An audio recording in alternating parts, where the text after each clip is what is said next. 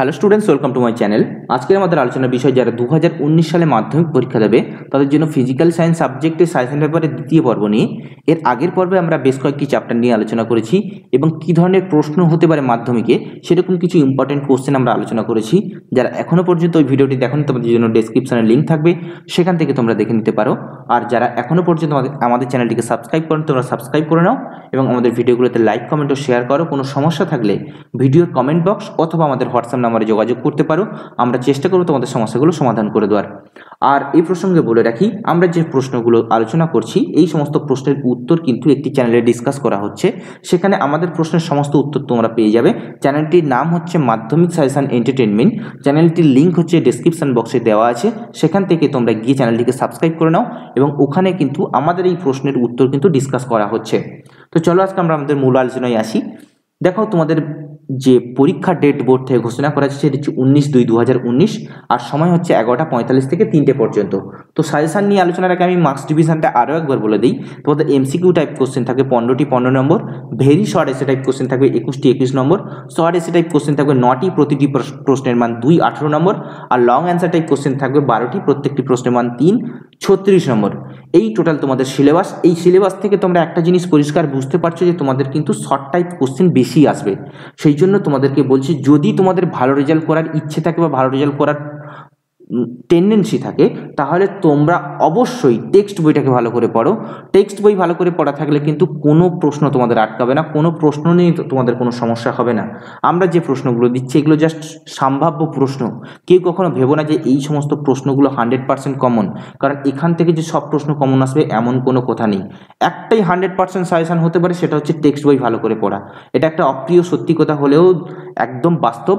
Text বই ভালো করে পড়ো, তাহলে কিন্তু কোনো অসুবিধা হবে না। তো চলো আমরা এখানে যে সমস্ত প্রশ্নগুলো আলোচনা করেছি সেগুলো দেখা যাক। দেখো, প্রথমে চলতরিৎ পাঠ থেকে আমরা কিছু প্রশ্ন আলোচনা করেছি। প্রশ্নগুলো খুবই ইম্পর্টেন্ট, তোমরা এই সমস্ত প্রশ্নগুলো অবশ্যই ভালো করে নেবে। প্রথম প্রশ্ন দেখো, রোধাঙ্ক কাকে বলে? রোধাঙ্ক একক লেখো। বোর্ড কি? ফ্লোমিংয়ের বামহস্ত নিয়মটি লেখো। গাণিতিক রূপ সহ ওহমের সূত্রটি লেখো। সমপ্রবাহ অপেক্ষা পরবর্তী প্রবাহ সুবিধাজনক কেন? কি কি উপায়ে বৈদ্যুতিক মোটরের শক্তি বাড়ানো যায়? আম্পেয়ারের সন্তরণ নিয়মটি লেখো। কোনো তড়িৎ কোষের নষ্ট ভোল্ট বলতে কী বোঝায়? বার্লো চক্রের কার্যনীতি লেখো। বৈদ্যুতিক লাইনে ফিউজ তার ব্যবহার করা হয় কেন?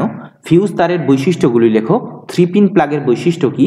3-পিন প্লাগের লম্বা ও মোটা পিনটা কী নির্দেশ করে?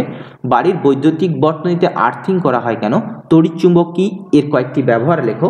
পরের প্রশ্ন দেখো, CFL ও LED-কে অনেক বেশি শক্তি সাশ্রয়কারী বলা হয় কেন? বৈদ্যুতিক ঘণ্টার কাঁটা লোহা ব্যবহার করা হয় কেন? কাঁচা লোহা ব্যবহার করা হয় কেন বৈদ্যুতিক ঘণ্টায়? কোনো পরিবাহীর রোধ পরিবাহীর কোন কোন বিষয়ের উপর কিভাবে নির্ভর করে? তড়িৎচুম্বকীয় আবেশ সম্পর্কিত বিজ্ঞানী ফ্যারাডের সূত্র দুটি লেখো।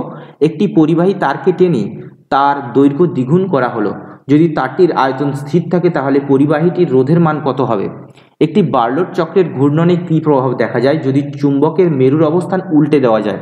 তড়িৎ প্রবাহ মাত্রা বৃদ্ধি করা হয়, চুম্বকের শক্তি বাড়ানো হয়, তড়িৎ প্রবাহ মাত্রার দিক উল্টে দেওয়া হয়। পরের প্রশ্ন দেখো, একটি হিটারের গায়ে লেখা আছে 220 ভোল্ট 1.5 কিলোওয়াট। হিটারের রোধ কত? 220 ভোল্ট লাইনে যুক্ত করলে হিটারটির মধ্য দিয়ে কত তড়িৎ প্রবাহ হবে? 5 মিনিট ধরে একটি 10 ওহম রোধের একটি পরিবাহীর মধ্য দিয়ে 2 অ্যাম্পিয়ার তড়িৎ প্রবাহ হচ্ছে, পরিবাহীতে উৎপন্ন তাপের পরিমাণ কত হবে? এর পরের চ্যাপ্টার হচ্ছে পরমাণু নিউক্লিয়াস ও তেজস্ক্রিয়তা। এখান থেকে যে প্রশ্নগুলো ইম্পর্টেন্ট সেগুলো দেখো। তেজস্ক্রিয়তা বলতে কি বোঝো? তেজস্ক্রিয়তার উপর উষ্ণতা ও চাপের প্রভাব কি? কুড়ি কিসের একক? একটি প্রাকৃতিক তেজস্ক্রিয় মৌলের নাম লেখো। 1 কুড়ি তেজস্ক্রিয়তা বলতে কি বোঝায়? নিউক্লিয় সংযোজন বিক্রিয়া কাকে বলে? উদাহরণ দাও। নিউক্লিয় সংযোজন বিক্রিয়াকে কেন তাপীয় নিউক্লিয় বিক্রিয়া বলে? ভর ত্রুটি কাকে বলে? একটি মৌলের পরমাণুর ভর সংখ্যা, পারমাণবিক সংখ্যা ও পরীক্ষালব্ধ ভর যথাক্রমে A, Z এবং M হলে ভর ত্রুটি কত হবে? দুটি প্রাকৃতিক তেজস্ক্রিয় মৌলের নাম লেখো। তেজস্ক্রিয়তার ক্ষতিকারক প্রভাবগুলি উল্লেখ করো। নিউক্লিয় বিভাজন কাকে বলে? একটি উদাহরণ দাও। বন্ধন শক্তি কাকে বলে? একটি উদাহরণ দাও। এবং শেষ প্রশ্ন, নিউক্লিয় সংযোজনের পূর্বে নিউক্লিয় বিভাজন ঘটানো হয় কেন? ব্যাখ্যা করো। এরকম বেশ কিছু ইম্পর্টেন্ট কোশ্চেন আমরা এই ভিডিওতে আলোচনা করলাম। আশা করছি এই সমস্ত প্রশ্নগুলো তোমাদের খুবই কাজে লাগবে। যদি ভিডিওটি ভালো লেগে থাকে তোমরা অবশ্যই ভিডিওটি লাইক এবং বন্ধুবান্ধব তোমাদের শেয়ার করবে এবং আমাদের চ্যানেলটিকে সাবস্ক্রাইব করবে। আর এই সমস্ত প্রশ্নের উত্তরগুলো যদি তোমাদের প্রয়োজন হয় তাহলে আমাদের ভিডিও ডেসক্রিপশন বক্সে একটি চ্যানেলের লিঙ্ক দেওয়া আছে, চ্যানেলটির নাম মাধ্যমিক সাজেশন এন্টারটেনমেন্ট। সেই চ্যানেলে কিন্তু এই সমস্ত প্রশ্নের উত্তরগুলো তোমরা সবাই পেয়ে যাবে। তো এর পরের পর্ব মানে তৃতীয় পর্ব নিয়ে আমরা খুব তাড়াতাড়ি আসছি। আজকের ভিডিওটা এই পর্যন্ত, পরের ভিডিওতে আবার তোমাদের সঙ্গে আলোচনায় আসবো।